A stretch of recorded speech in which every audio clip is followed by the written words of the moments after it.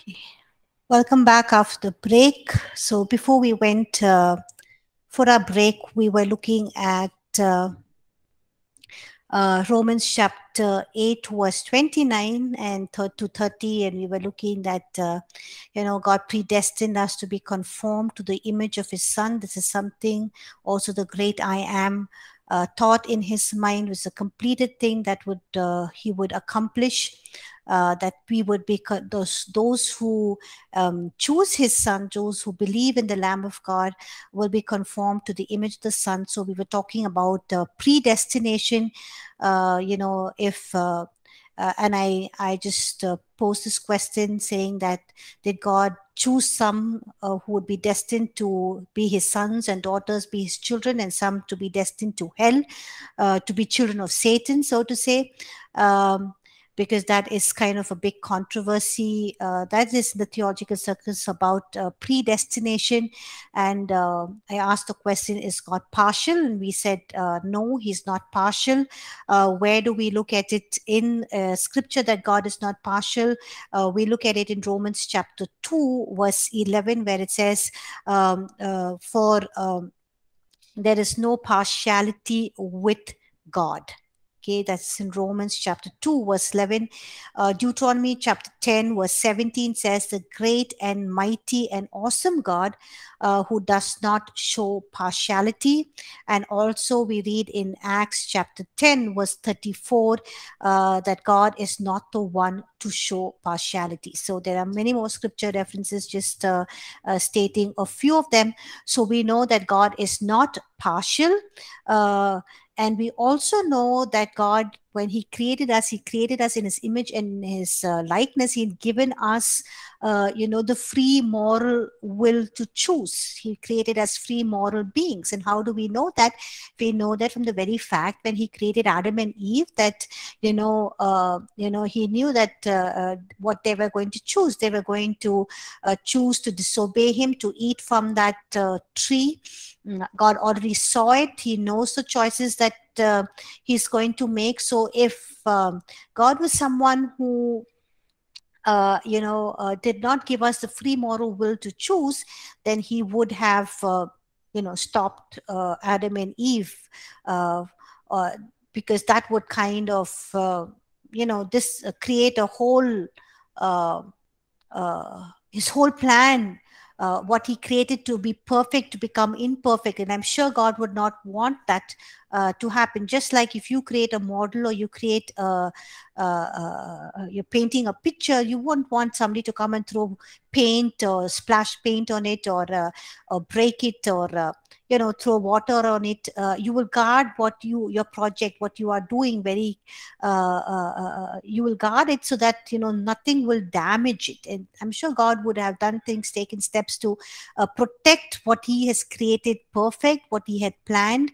But here, seeing that God has given man the free will to choose, shows us that it's he did not make the choices for us, that we make the choices, but he foreknew who is going to make what choice.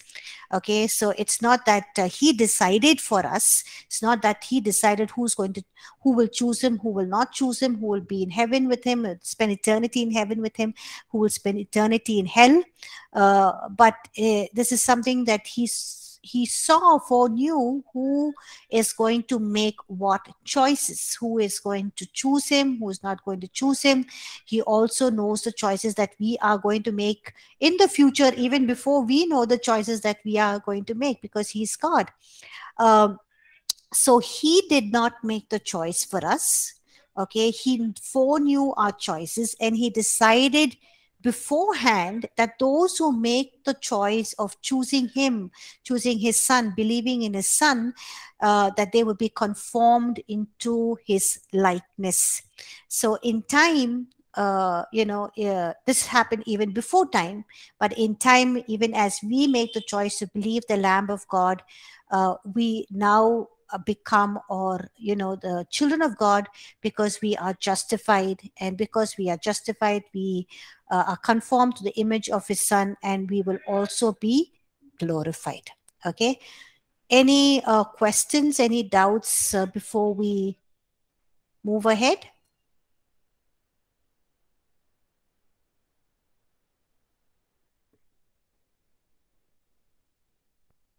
Any questions, any doubts?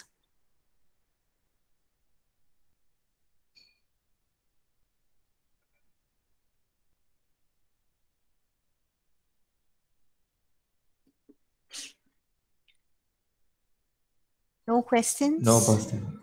Okay, so we'll move ahead, and we are looking basically. So, what did this great I am complete even before it began to unfold in history? He also we see that he also decided that that we will have the spirit of sonship, or the Holy Spirit will confirm to us that we are sons and daughters of God. So we see the role of the Holy Spirit in the work of redemption, in the work of anointing Jesus, even as he went about preaching and teaching, empowering him to do mighty signs, miracles, and wonders. He is also somebody, the Holy Spirit, the third person of the Trinity, who is God himself, also raised Jesus back from the dead. So we see that the Godhead had a complete plan of redemption in their minds. They knew who is going to do what. They knew that the Son of God is going to be the Lamb of God, that he is going to die on the cross and redeem mankind back to himself. They knew what is going to happen for those who are going to choose the Lamb of God, that they'll be the sons and daughters of God. They will be the family of God. They will be adopted as sons and daughters, and they would be conformed to the image of and the likeness of Jesus Christ. We also know that in the Godhead, it was the plan had already been made and completed, that the Holy Spirit will assist Jesus in his mission of redemption. He will anoint him, empower him to do signs, miracles, and wonders, raise him up from the dead. And it's also the Holy Spirit, who says that I will be the spirit of adoption for those who will receive the Lamb of God, and the Holy Spirit kind of saying that I will bring them into our family. So we read this when we studied about the Holy Spirit in Doctrinal Foundation on Friday, from Romans chapter 8, verses 14 to 17. We read this, that those who are led by the Spirit of God, they are sons of God.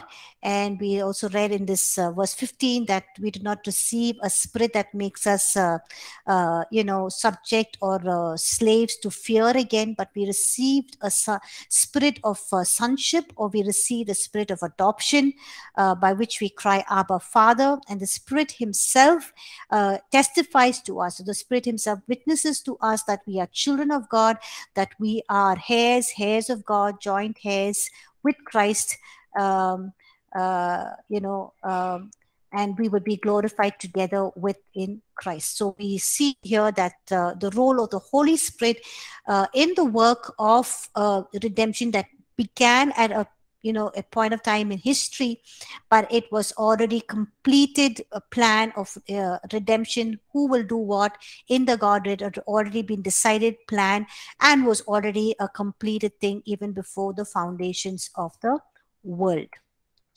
Now, the other thing that the great I am completed even before it unfolded in history was the book of life. Okay, so even before we were born, even before we made a choice of choosing the Lamb of God, believing in him, receiving salvation, God already knew who will make the choices, and hence our names were already written in the book of life even before we were conceived in our mother's womb, even before we were born, even before we made the salvation decision, the minute we prayed, even before that, our names were already written in the book of life. And how do we know that?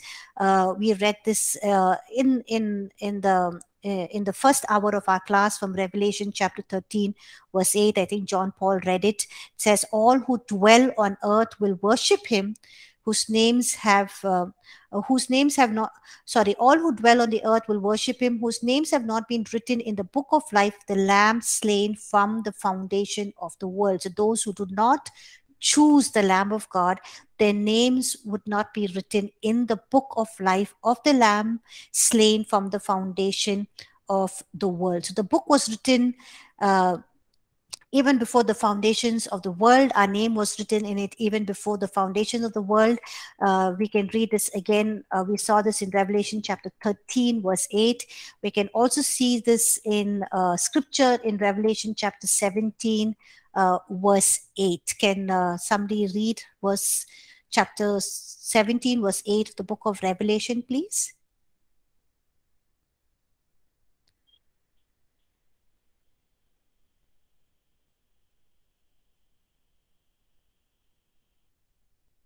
Revelation chapter 17, verse 8.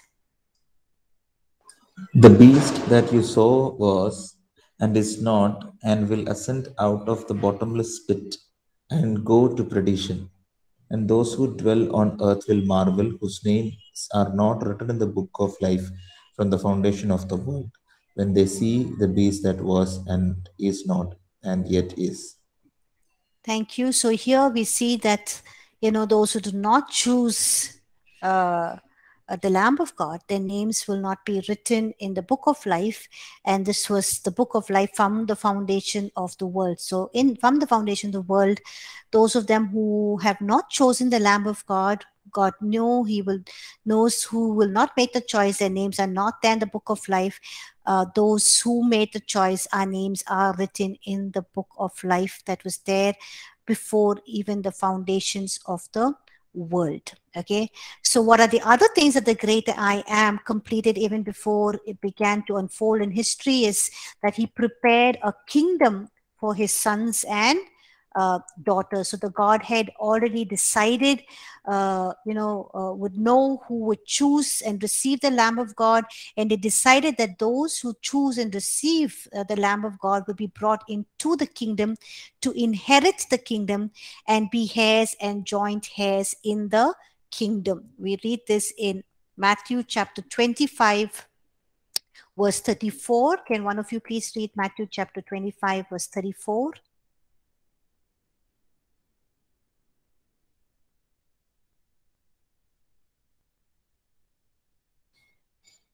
Then the king will say to those on his right hand, come, you blessed of my Father, inherit the kingdom prepared for you from the foundation of the world.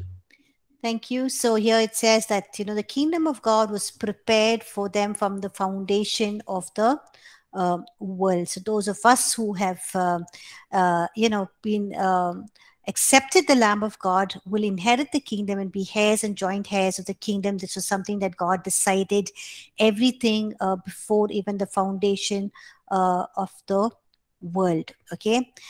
So all of this was what I mentioned, and everything else that we read in scripture, we just mentioned a few here, was something that was done and completed in the mind of the great I am. Everything from the beginning to the end from the beginning, everything was just completed in the mind of the Godhead. But we see that it was hid in himself as a mystery.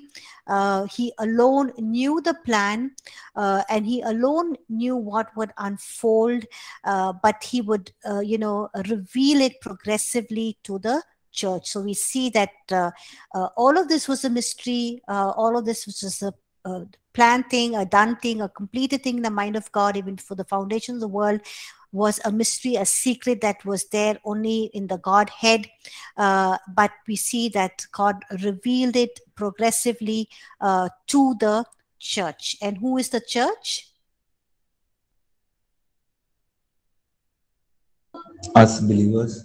Yes, us believers. So all of us, you and I, part of the church, and God is, progressively revealing it to us as in different points of time in history. Okay, so this is all that happened even before the foundations of the world, even before the world created. So all what we have spoken, what I've shared so far, is all that was done, thought of, decided, completed thing in the mind of God even before the foundations of the world. And then we see the beginning happening. And how did God create everything?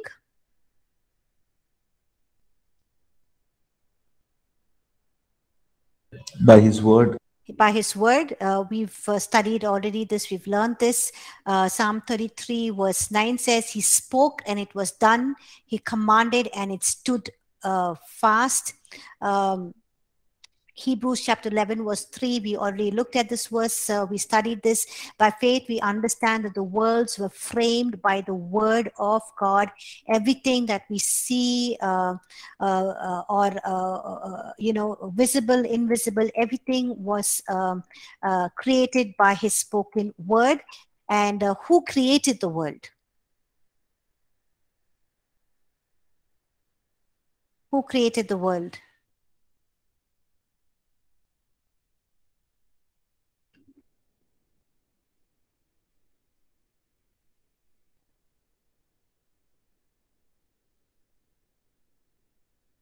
God, yes. So when we talk about God, who do we? The Father, Son, and the Holy Spirit. Okay, we see Trinity together in action when they created the world. We've already studied this. The Father, the Word, and the Spirit, they work together in creation. We also read this in John chapter 1 verse 3, that the Word, who is God, everything was made through him. Nothing was made that was made without him. Nothing was made that was made. So it was not just God the Father, but it was God the Son as well, who was there in creation. How do we know this? John chapter 1 verse 3, Colossians chapter 1 verse 16 and 17. We studied about this in doctrinal foundation, systematic theology. For by him all things were created in heaven and on earth, visible and invisible. All things were created through him and for him. So we see that God the Father, God the Son, which I just quoted from scripture, John chapter 1 verse 3, Colossians chapter 1 verse 16 and 17. This is something that we already studied about, Jesus being part of creation. And also we know that the Holy Spirit was there when the world was created. Psalm 104 verse 30 says, you send forth your spirit, they are created, and you renew the face of the earth. Okay.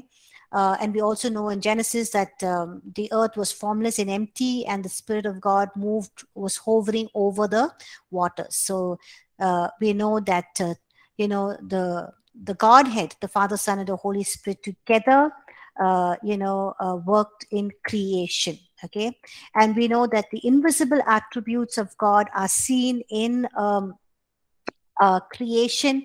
We already studied about this in Romans chapter 1 verse 20. For since the creation of the world, his invisible attributes are clearly seen, being understood by the things that are made, even his eternal power and Godhead, so they are without excuse. And I have explained this verse when we were studying it in the previous chapters. Okay. So we see that creation is in creation we see the invisible attributes of God, just as a work of an art is an expression of the artist, or when a player, an athlete displays his skill, it is an expression of him being a good player. So also in creation we see that God is being expressed himself. God expresses himself in creation, or creation God is expressed himself. The invisible attributes of God, that is his eternal power, his infiniteness, his wisdom, his life, his light, all of who he is expressed in creation. And I just read that from Romans chapter 1 verse 20. So we see God's limitless, unending, infinite power was released in creation. We also know that we also learned that he upholds all things by his word. We read this in Hebrews chapter 1 verse 3. We've looked at this, we've studied these scripture passages. Who being in the brightness of his glory and the express image of his person, and upholding all things by the word of his power. So God holds, he not only created everything by the power of his word, but he also upholds all things by the power of his word. So the entire universe is being upheld by the power of his word, and God's powerful word is still at work in the universe. So after God created everything we see in the world, who did he create? Who else did he create after he created everything that we see in the world? Who did he create? Man. Thank you. He created man. He created man in his image to be part of his own family. But we see that Adam and Eve sinned and plunged the entire human race into sin. They became slaves of Satan. They were subject to his rule. And we see that everything that God created perfect, went into moral decay and corruption. Now, did this surprise God? No, because he already knew. Thank you, John. It did not surprise God. He was not taken up by any surprise. God already knew it, and he let it be for some time because he knew what is going to happen. He knew he's going to unfold his plan of redemption. He knew that all of this will be delivered from bondage, from corruption, from being subject to Satan, back to himself. Okay, so we read in Romans chapter 8, verses 20 to 23, that all of creation was subjected to futility, and creation itself is groaning for a redemption. And creation itself will be, in verse 21, will be delivered from bondage of corruption into the glorious liberty of the children of God. Okay. And then we see that God unfolding his mystery of his plan of redemption. The eternal word, the second person of the Trinity, became the Son of God. We studied this in John chapter 1, verses 14 and 34. Can somebody read John chapter 1, verse 14 and 34, please?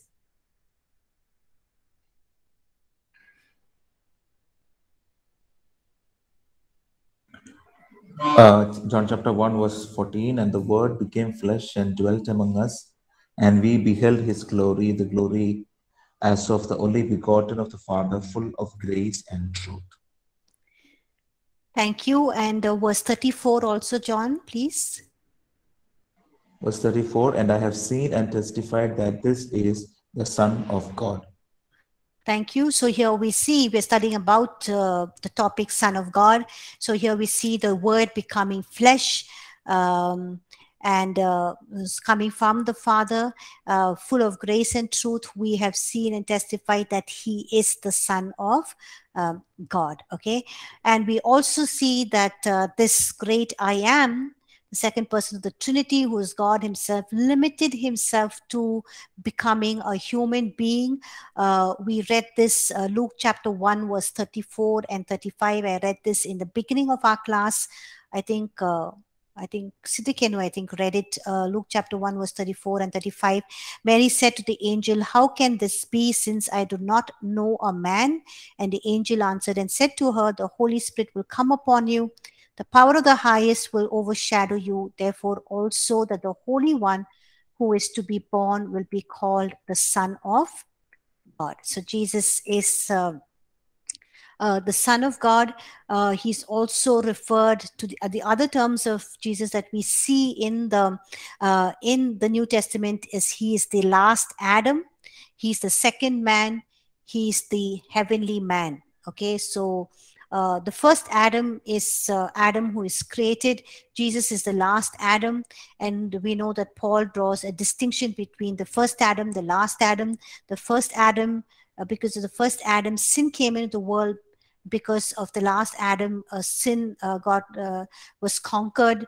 The first Adam brought death. The last Adam conquered death and brought eternal life.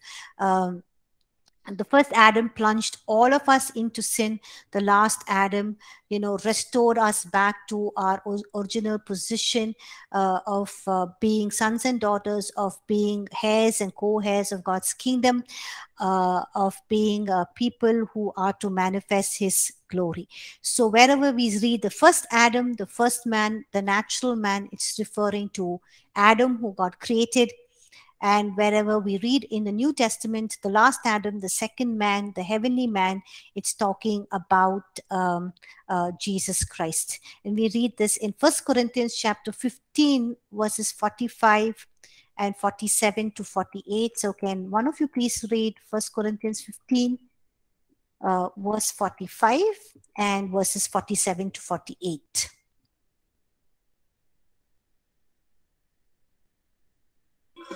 And so it is written, the first man, Adam, became a living being. The last Adam became a life-giving spirit. Verse 47, the first man was of the earth, made of dust. The second man is the Lord from heaven. And as was the first man, as was the man of dust, so also are those who are made of dust. And as is the heavenly man, so also are those who are heavenly. Thank you. So here we see that the first Adam was a created being. The last Adam was the incarnate God, God becoming man who walked as a son of God. And the first Adam, was of the earth. The last Adam is the first man was of the earth. The second man was from the Lord from heaven. The first man was of the dust. The second man, or the last Adam, was a heavenly man. And because we are belonging to the first man, and we go back, we die, the consequence of sin is death.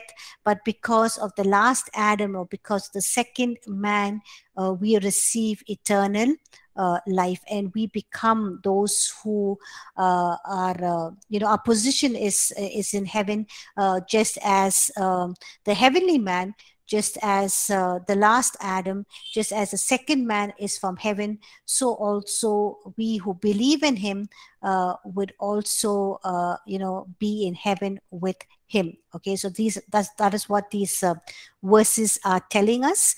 Okay, so the first Adam, the last Adam, the first man, the second man, the natural man, and the heavenly man. That is a comparison between Adam and Jesus Christ. The first man failed, he sinned, he lost everything that was given to him. We see that the second man, or the last Adam, or the heavenly man, obeyed God. He was without sin. He recovered everything that the first man had lost. Okay. The first man is a natural man, he's earthly, but the second man is heavenly. He lives above, he came from above, and so also those who believe in him will belong to where he is, that is in heaven. Any questions about this so far? Any doubts?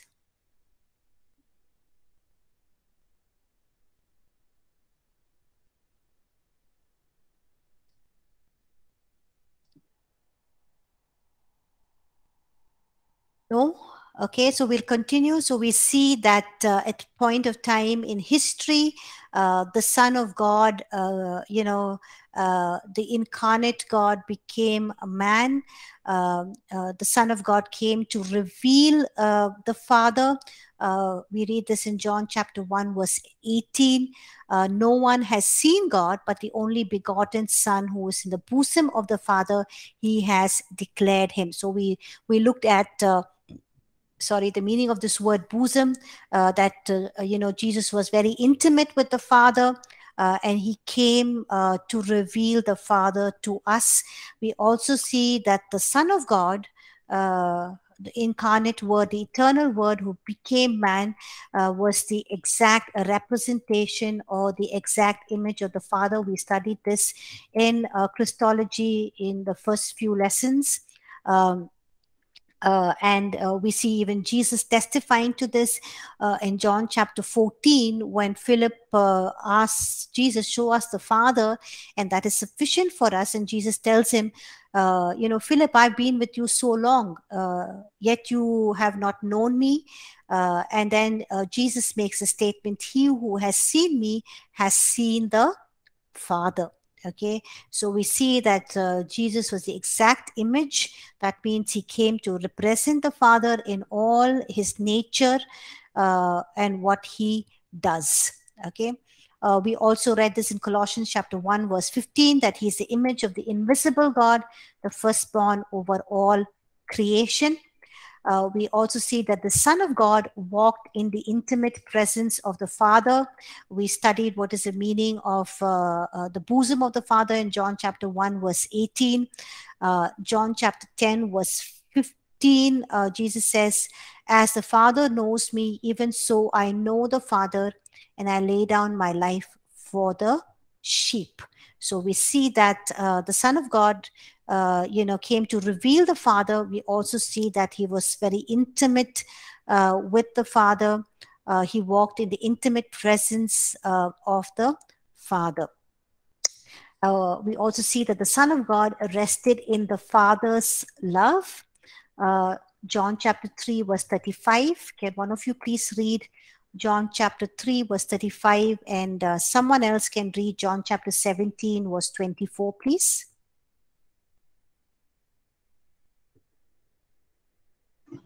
The Father loves the Son and has given all things into his hand. Thank you. So here Jesus is testifying that the Father loves the Son and has given all things into his hand.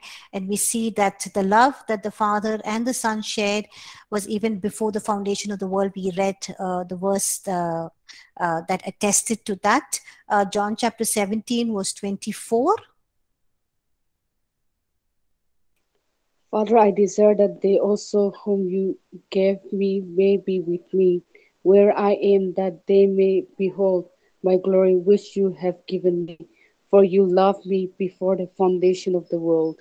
Thank you. We read this verse again before a couple of times, and we see here that the Father and the Son shared an intimate relationship. There was love between the Father and Son, and their love was there before even the foundation of the world. We also see that the Son of God walked in total obedience to the Father. We see that Jesus saying in various places that, I've come to do the will of the Father.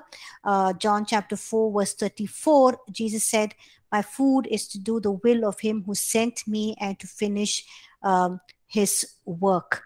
Okay, we also read this in Hebrews chapter 10 verse 7 and 9. So can one of you please read Hebrews chapter 10 verse 7 and 9?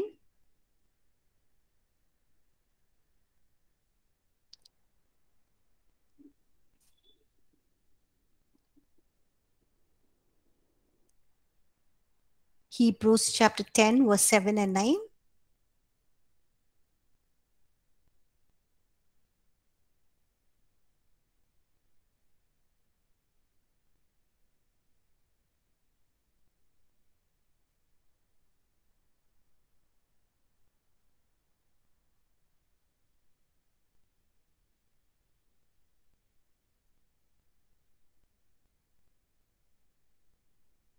It says, then I said, behold, I have come. In the volume of the book it is written of me to do your will, O God.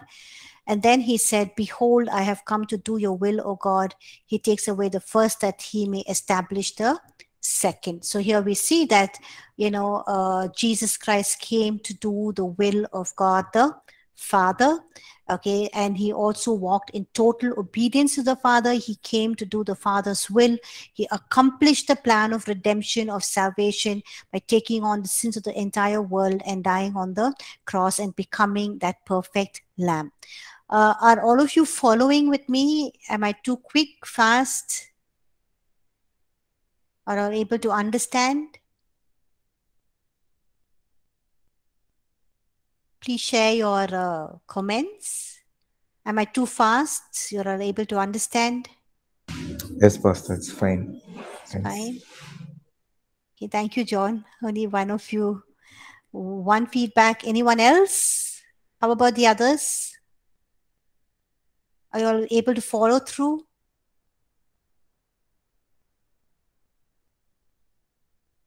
Okay, thank you, Silatuli. Okay.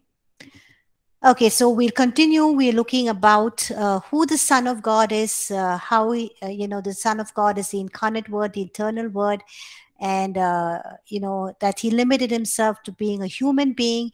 And how did he walk here on earth? We see that he came to reveal the Father. We also see that he walked in the intimate presence of the Father. He rested in the Father's love.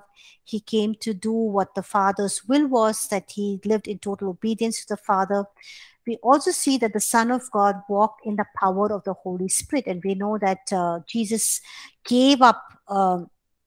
He refrained from using the attributes of God, of being omnipotent, omnipresent, and omniscient.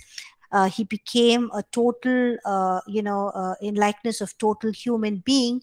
And all of the miracles that he did by the power of the Holy Spirit. And we see this in scripture, just after he was tempted in Matthew chapter 4, we see that Jesus was led by the Holy Spirit into Galilee. We also see that he did mighty signs and miracles to the power of the Holy Spirit.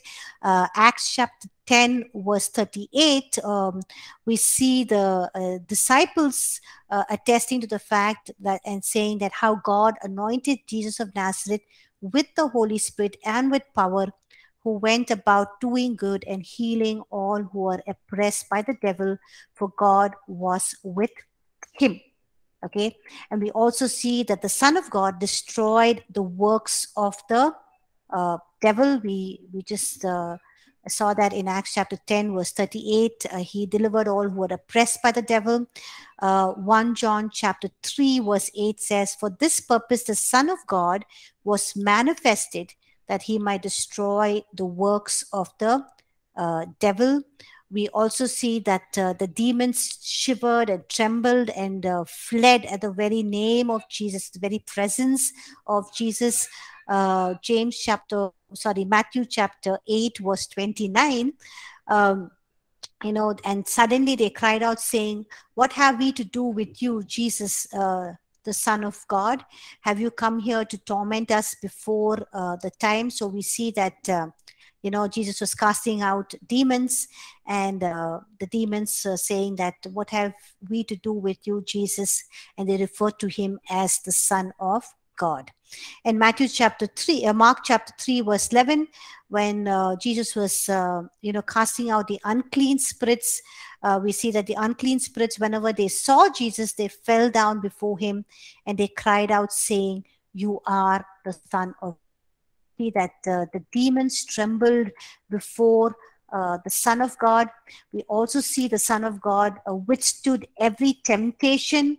Um, and we see that when Satan questioned his sonship, Jesus was who overcame all of those temptations by declaring or quoting a scripture. And we read Jesus' temptation in Matthew chapter 4, verse 3. We read that when the tempter came to him and said, if you are the Son of God, command that these stones become bread. And in verse 6, he says, if you are the Son of God, throw yourself down, for it is written, he shall give his angels charge over you, and in their hands they shall bear you up, lest you dash your foot against a stone. So we see here that when Jesus was tempted, Satan was directly questioning his sonship, uh, uh, of him being the Son of God. Okay. Did Jesus declare that he was the Son of God when he lived here on the earth? Yes, no?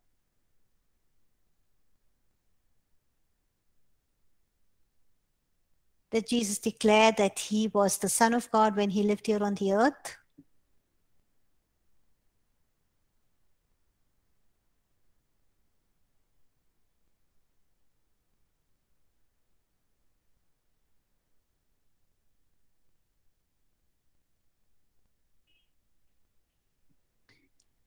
Yes, Jesus does reveal himself as the Son of God in John chapter 10, verse 36.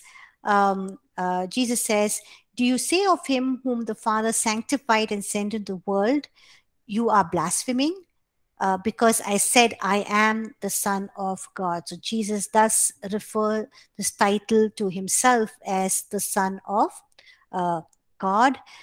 Luke chapter 22 verse 70 in Luke chapter 22, Jesus, and they all said, "You are the Son of God." So he said to them, "You rightly say that I am." So Jesus, when the disciples said that you are the Son of God, Jesus did not stay quiet, or he did not say he was not the Son of God, but he says, "You rightly say that I am." That means he accepted the title that he is the Son of God. Did the disciples have a revelation of him being the Son of God?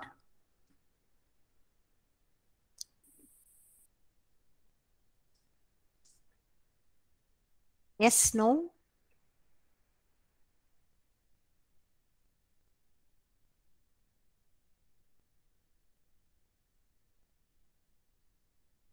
Peter especially, okay? Yes, you're right, Lubega. Thank you. Matthew chapter 16, verses 15 to 17. Jesus asked them this question: "So who do you say that I am?" And Simon Peter answered and said, "You are the Christ, the Son of the living God." And we know that he just didn't say it out of himself. It was a revelation that was revealed to him by the Holy Spirit. And Jesus answered and said to him, "Blessed are you, Simon Bar-Jonah, for flesh and blood has not revealed this to you, but my Father who is in heaven." So Jesus says that, yes, you rightly say that I am the Son of the living God, and this is revealed to you by my Father who is in heaven. Okay, so we see that Jesus attests, calls himself as the Son of God, and also disciples receive the revelation of him being the Son of God, and Jesus accepts the fact that yes, he is the Son of God, or he accepts their declaration that he is the Son of God. We also see that the Son of God completed the work of redemption, the plan of the Trinity, of the Godhead, that was planned even before the ages of the world, or even before time began. We see that in point of time in history, Jesus did come as a Son of God. He did die on the cross. He paid for the sins of the whole world. He completed the work of redemption. And we know that he alone was qualified to do it, because he alone was God who became man. He was a sinless man who could take on the sins of the world and make that full, sufficient, perfect sacrifice. We know that he not only died and was buried, but the Son of God was also raised back to life. We read this in Romans chapter 1, verse 4, and declaring to be the Son of God with power according to the Spirit of holiness by the resurrection from the dead. So we see that the Son of God was resurrected back from death to life. We also see that the Son of God, we just studied in the previous chapters, the Son of God was exalted and glorified with the Father and with the Holy Spirit. We read this in Colossians chapter 1, verse 19, where it says, "For it pleased the Father that in him all the fullness should dwell." In him is in Jesus. All the fullness should dwell. That means the fullness of the Godhead, which he received after he ascended back to heaven. In Colossians chapter 2, verse 9, it says, "For him dwells all the fullness of the Godhead bodily." So we see that once Jesus ascended back to the Father, he was glorified with the same glory that is of God, that he had even before the foundations of the world, even before the creation of the world. Now, what does all of this mean to us? Okay, why are we looking at this title, Son of God? Son of God, or why did we look at God even before, who He was, even before the foundations of the world? We saw what the great I Am had, uh, thought and was a completed acts in His mind even before the foundations of the world was laid. We looked at the beginning, what God did in creation, creating us, how the Son of God, who is Jesus, the eternal Word, came, what He did, how He completed the plan of redemption, how He lived. So what does all of that mean to us? Okay. um, so what do we do? How do we act on it? The first thing is that we believe in the Son of God. We believe what He has done on the cross for us. We know that we studied about His death, His resurrection, and we studied that He did it all out of His love for us. Okay, we looked at scripture passages that talk about this. John chapter 3, verse 16, God so loved the world that He gave His only Son. All those who believe in Him will not perish but have eternal life. We also read this in 1 John chapter 4, verses 9 to 10, where it says, In this is the love of God. In this the love of God was manifested towards us, that God has sent His only begotten Son into the world that we might live through Him. And this is love, not that we love God, but He loved us and He sent His Son to be the propitiation for our sins. We looked at this verse, we studied this, we understood this in when we were studying about Jesus Christ, His death, His resurrection, and His ascension. And we know that He did all this out of His love for us. So what should be our response is we need to believe in the Son of God. Okay. There are a few other responses. We'll just stop class here. We just have a few more things about what is our response to what the Son of God has done, or what the I Am had planned even before the foundations of the world. What should be our response? We just looked at the first one is to believe in the Son of God.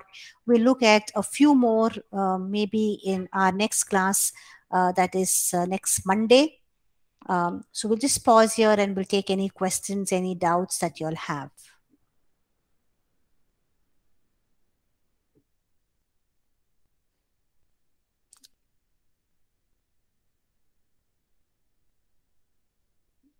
Any questions, any doubts?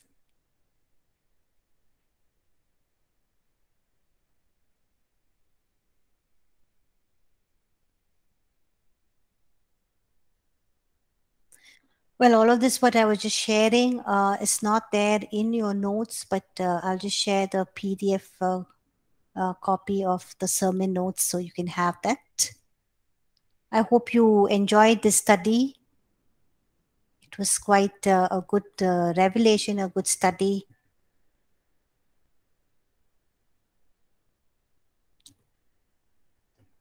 Any questions? Yes, John? No, I was saying it was a good study. Yeah. Well, it's not my study. I'm just taking this from the sermon notes that Pastor Ashish had preached. But an excellent study he has done.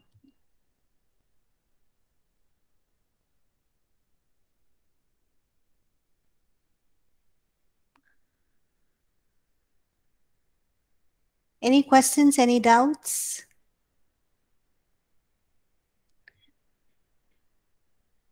No, if not,